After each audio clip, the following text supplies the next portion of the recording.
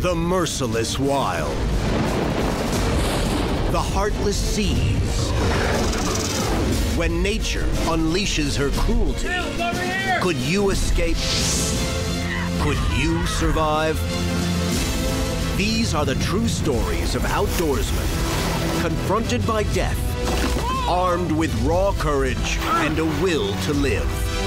They are the ones who beat the odds and return from their own fight to survive.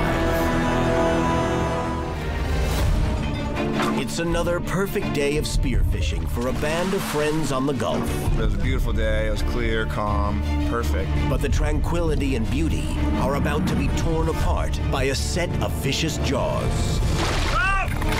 And I looked down and saw it was a shark. A young man's life hangs in the balance after an unprovoked attack from out of the ocean's depths. Within a split second, there was a 5-foot radius of blood around him. And now courage and selfless loyalty will be tested to the utmost. I didn't think he was going to make it in. He was white as a ghost.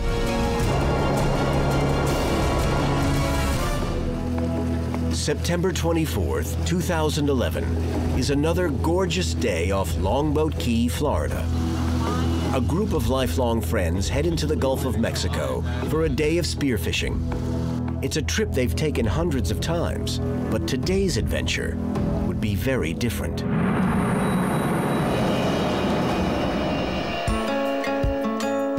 C.J. Wickersham's family has lived in this fisherman's paradise since the 1920s.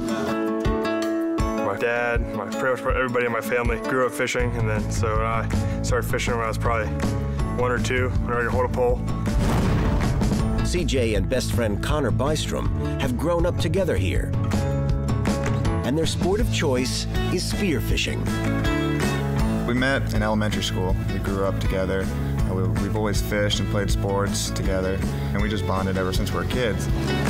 Spearfishing, we would wake up early, head offshore, go out more than 15 miles in the Gulf, have different rec numbers, and jump in, and then we'd chum up some fish and go down there and spear them. I grew up doing that, and then all my buddies do it, so we go out all the time, every weekend.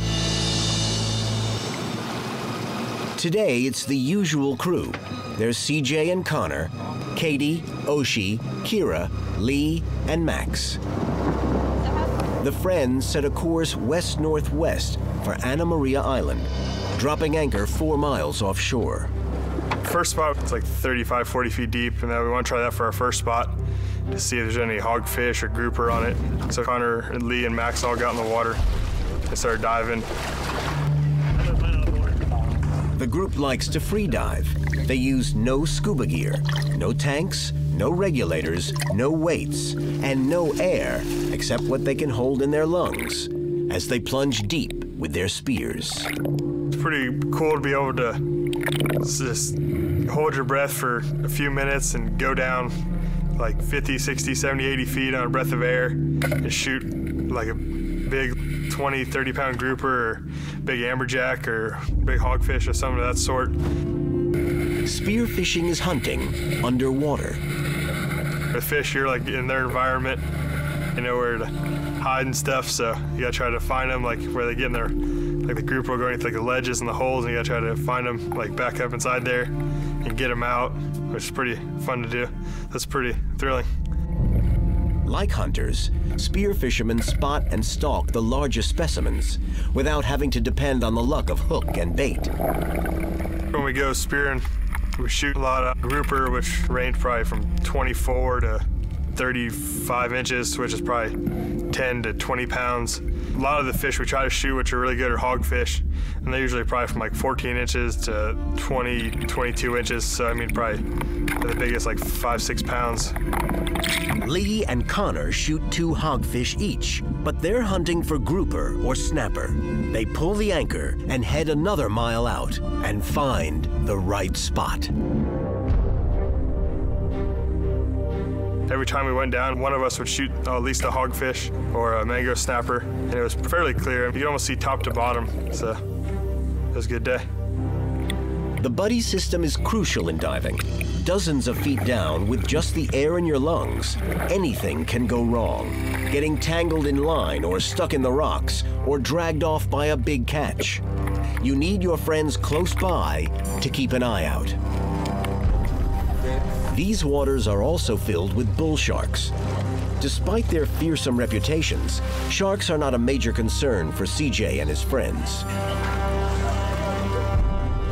Usually when we'll go out and spearfish on wrecks in different areas, you'll see sharks all the time. They usually come in and they kind of check you out and then kind of roll on their way. Bulls are among the most notorious of sharks. Large, up to 12 feet and 500 pounds, they will swim into shallow water and even into freshwater rivers and lakes. Bull sharks are believed responsible for the series of fatal attacks on the Jersey Shore in July 1916 that inspired the novel and movie Jaws.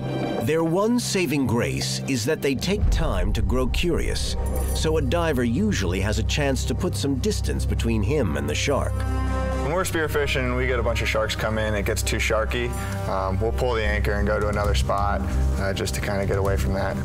An inherent risk of spearfishing is the blood speared fish put in the water. We'll shoot a fish and swim back to the boat and throw it in the boat, but that doesn't mean that there's not going to be sharks around. They're always around somewhere. When you're spearing, all the fish are going to bleed no matter where you shoot them, and that does release blood, and that blood attracts sharks. It's a possibility with that kind of sport, I mean, shooting fish and then bleeding, that you can get attacked. This Saturday, CJ and his dive buddies are taking care. They're keeping their stringers and fish blood out of the water, and not a single shark has come in, even to have a look. It was actually a great morning. It was a beautiful day. It was clear, calm, perfect. We speared a bunch of fish that day, shot quite a few hogfish and grouper. We never saw a shark in the water all day. The shark that bites, though, is not the one you see, but the one that sees you. You see them all the time, and you know you're aware of them, but you just never think it's actually going to happen. I never really thought that I would get attacked by a shark when I was out there diving. CJ thought wrong. It's a sunny September Saturday of spearfishing for 7 friends in the Gulf of Mexico. By early afternoon, the stringers hold a dozen hogfish, 3 decent groupers, and some mangrove snapper. Some of the group are taking a break on board the boat, while others are off the back, sunbathing on inflatable rafts. And 21-year-old CJ Wickersham is in the water, alone, free-diving with his spear gun in search of the catch of the day. I went down, shot a hogfish, came back and put it in the boat. And then I hopped back in, because when I shot that one, I saw a few more good-sized ones down there. Went back down one more time, shot at a mangrove snapper, and I missed it. So I came back up top and was just sitting there for a second, catching my breath before I loaded my gun. And then the next thing, I felt like a bump, tug on my leg. Then I looked down and saw it was a shark. I saw CJ kind of flail on the water, popped his head up and started screaming. And then within a split second, there was a 5-foot radius of blood around him, and you just knew it wasn't good. Without the possibility of flight, CJ's fight response takes hold as he pounds on the shark. That took both of my fists closed and hit it as hard as I could on the nose. I just looked down, I could see it was kind of like a flap on my bathing suit ripped open. Connor reacts with blind courage, diving into the water to swim to his friend's rescue. I remember Connor jumping in the water really fast. He only had one flipper on. He swam over to me as fast as he could. When I jumped in the water, saw his leg, could see his femur. It was pouring blood out so fast, it looked like a faucet was turned on underwater with blood coming out of it. I mean, it shocked me. I just saw it, and I yelled back to the boat before I got to him to just have a rope ready to tie off the leg. When I grabbed him, we swam back to the boat. Max and Lee grabbed him around his shoulders and pulled him over the boat. It's a gory spectacle that sends terror through almost everyone. A gaping wound 15 inches across, punctuated by ragged tooth marks. Once we got back to the boat, I just kind of like closed his wound, and I had a rope and I just kept twisting it until I couldn't twist anymore. And then his leg just turned white and he quit bleeding. Meanwhile, Kira was on phone to 911. They were telling us what to do. We needed to put pressure on the wound and wrap towels around it until, they're like, if it bleeds through the towel, wrap another one around it.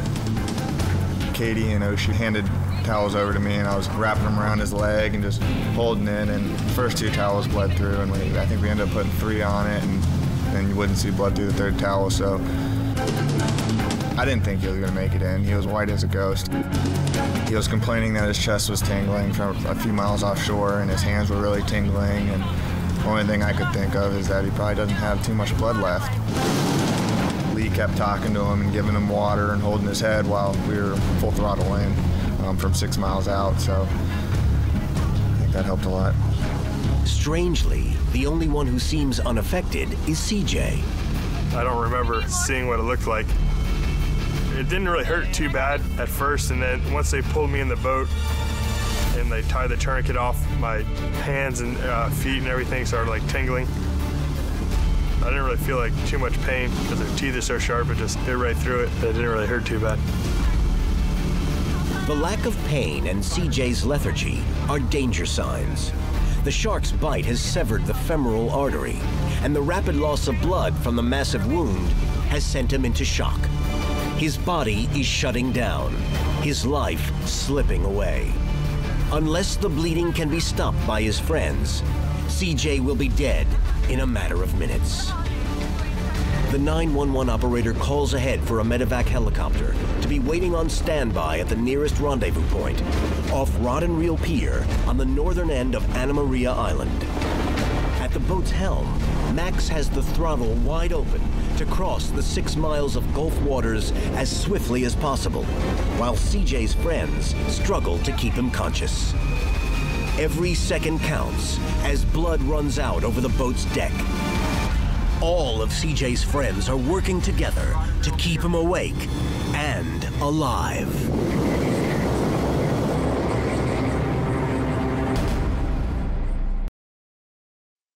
It began as another Saturday of spearfishing for a group of young friends from Longboat Key, Florida.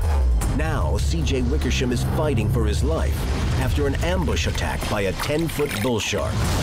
The predator has jaws with bite force of nearly 500 pounds, and it has slashed CJ's thigh to the bone, cutting the femoral artery. They're now in a desperate race to get him to shore. They laid me on the floor, and Lee got behind my head and held my head up. And then Connor got the anchor rope and tied it off my leg like as tight as he could for a tourniquet to stop the bleeding. Once I saw the wound and how much it was bleeding, I didn't think we were going to be able to stop it. I didn't think he was going to make it in. He was white as a ghost. He was complaining that his chest was tingling from a few miles offshore, and his hands were really tingling, and the only thing I could think of is that he probably doesn't have too much blood left. And they just tried to keep me calm or give me water and stuff and tell me it was going to be okay. They were trying not to they didn't want to freak me out by saying that it was really bad or what it looked like. Sometimes I felt like I was going to go unconscious, but I was trying to keep myself awake. I told them to call my parents.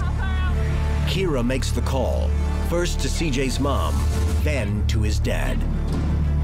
Well, it was a Saturday afternoon and around 3 o'clock, and I'd just taken a shower, and I heard a scream come out of my bedroom. I went in there, and my wife Ella had said that CJ had just been bitten by a shark, and that they were bringing him in to the pier to see what they could do for him.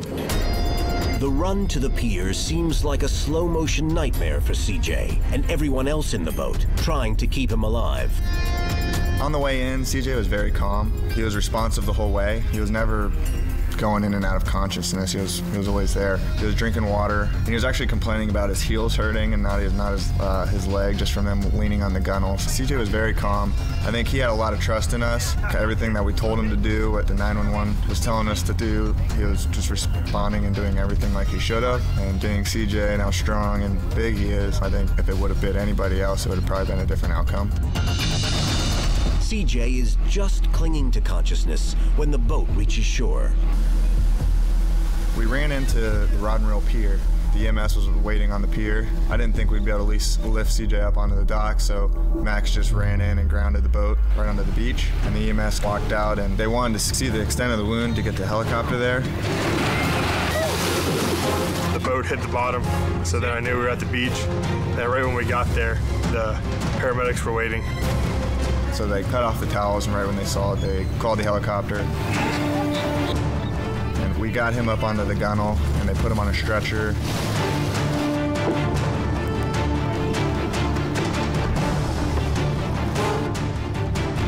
Connor later told us that when they got to the beach, he said the boat was just a pool of blood. They brought the backboard out and put me in the ambulance right off the boat. Connor wants to climb into the ambulance to ride with his friend to the hospital, not sure if this will be the last time he sees him alive. Once he got into the ambulance, I really wanted to go with him, but I couldn't go. The ambulance speeds 3 miles down the road to the Anna Maria Community Center. The medevac helicopter is standing by, engines running. It's a flying surgical unit, and the one chance C.J. Wickersham has of surviving his terrible wound. By the time they got me in the helicopter, that's when they gave me like 5 or 6 units of blood, which you only have, they say, like 8 to 10 units of blood in you, so I'd lost more than half my blood by the time that I had gotten to the helicopter. CJ is flown to Bayfront Medical Center in St. Petersburg, and his family and friends rush to his side. We really had no idea. It was definitely a scary experience, and we had no idea how bad he was bitten. CJ's distraught parents arrive just minutes before he is taken in for his first emergency surgery. When we first got in there in the emergency room, he was covered up. They had a sheet over him and everything, and he was totally white, and he was, really hurt. You could tell that. He really didn't say much. We just kind of looked at him and just told him we loved him, and then they wheeled him off. As CJ enters the operating room, no one knows how he will come out. Will he keep his leg? Will he even survive?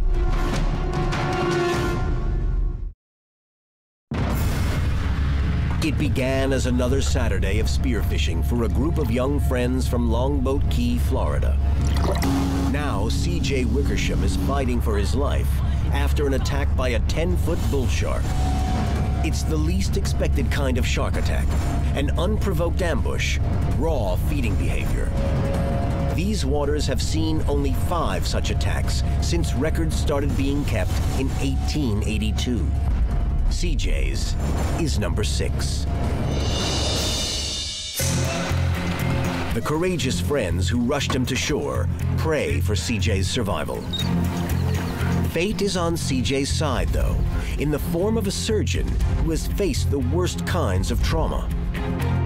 We were lucky to have this surgeon, Jeffrey Johnson, who had just come back from Afghanistan and Iraq. I think he served a couple tours over there.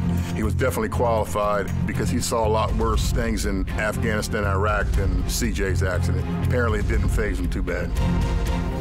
It takes an hour and a half and over 800 stitches for Dr. Johnson and his team to clean and stabilize CJ's wound. When he came out, all his friends, my brother, his sisters, Connor and all of them, Jeannie, his mother, all his friends that were on the boat were in the waiting room. And the doctor came out and said that he lost a lot of blood and that he probably would lose a lot of tissue and that he'd probably have 4 to 5 surgeries. CJ has made it this far because his friends banded together to keep him from bleeding out and to get him rescued. Their efforts have saved CJ's life. Everybody who was on the boat the next day went down there to see CJ. It was an amazing feeling to actually be able to see him again. It was like Christmas morning. CJ has to be given enormous amounts of antibiotics to stave off possible life-threatening infection. A lot of times when you get bit, they say a lot of bacteria in the salt water, and that's really dirty in the shark's mouth, like a really dirty animal, like their mouth. And a lot of times they would think you would get infected. The recuperation is long and grueling, but amazingly, CJ makes a full recovery. Now CJ's back to doing what he loves, including spearfishing, though not every Saturday. I'm lucky the shark didn't shake its head, which they do a lot of times when they bite stuff. Like you see on TV, they'll bite it and it'll shake, but I don't know if I hit it fast enough when it bit or if it just didn't like, or what it tasted like when it bit me, that it let go and didn't shake or tear any of my meat, just kind of ripped it open. Connor and CJ's friends will forever hold a special place with the Wickersham family. Yeah, Connor definitely saved my life. All my friends did. Lee, Max, Kira, Oshie, and Katie. All what they did, like, kept me calm. Well, Kira called 911 and Max drove the boat and stuff. So, I mean, they all definitely saved my life. What Connor did for me means a lot, that he would jump in the water after I just got bit by about a 10-foot bull shark. There was blood all over the place, and he jumped in without even thinking and just grabbed me. And then, I mean, it's like, he's pretty much like my brother. You know, he would do that and risk his life to save mine, to get me out of the water. Connor, definitely a hero. If it were not Connor, I wouldn't have a son today. Yeah, I love him a lot. Life at Longboat Key goes on now, and it's still a paradise, made even more so by the realization of how precious life can be.